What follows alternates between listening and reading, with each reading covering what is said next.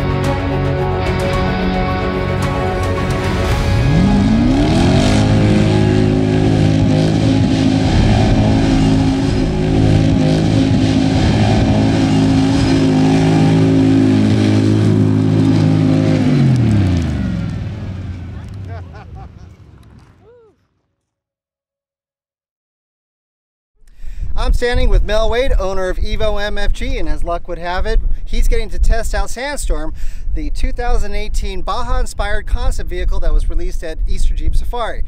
Now, for those of you who don't know, EVO MFG was responsible for designing much, if not all, of the suspension components on this extremely awesome rig, and today Mel's going to tell us a little bit about it. So Mel, why don't you give us a heads up as to what happened and how you got this project and what are we looking at? So this is Sandstorm. We got to work with the great guys over at the design team at Jeep. Mark Allen's the top guy over there, great guy, and Chris and some of the designers over there, just awesome to be able to work with. They called up and asked if I was interested in a special project. With Fiat Chrysler, they really don't give you too much information, so I said, heck yeah. So anyways, they wanted something go fast inspired. Since we did Baja a couple times in a Jeep and the desert races, they said they wanted something functional, so when you go out there it can actually go fast. And so we went ahead and we did a coilover bypass in the front, real similar like our off-the-shelf kits. Designed it, spoofed it up a little bit for the show vehicle. So this is a traditional coil or bypass shock with a coilover on it. Ooh, these are hot. So we kept these. We actually made this for this one, since we're going to keep it lower. We made the towers 4 inches taller than normal, so they're actually taller.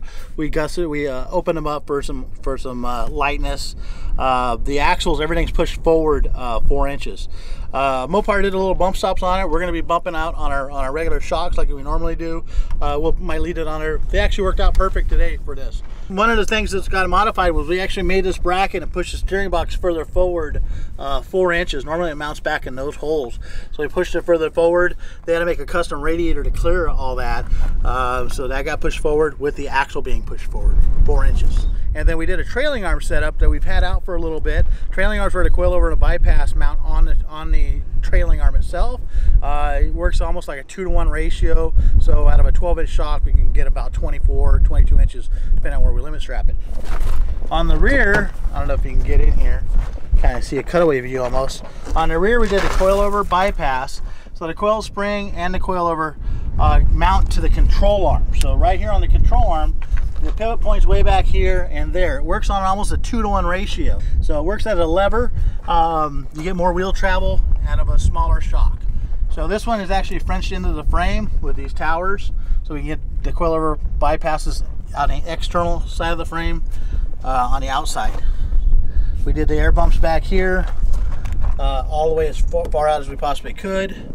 Still clears their tires.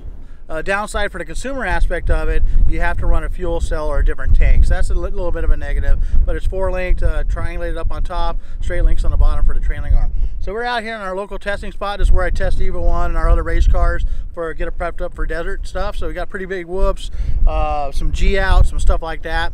So we took it out here and really happy with it. So this one out of the get-go, without being a full tube cage rigid chassis, is already faster in my opinion than we're already getting out of my race car that we've been doing. So definitely newer technology coming out to the Jeep side, a little bit more travel.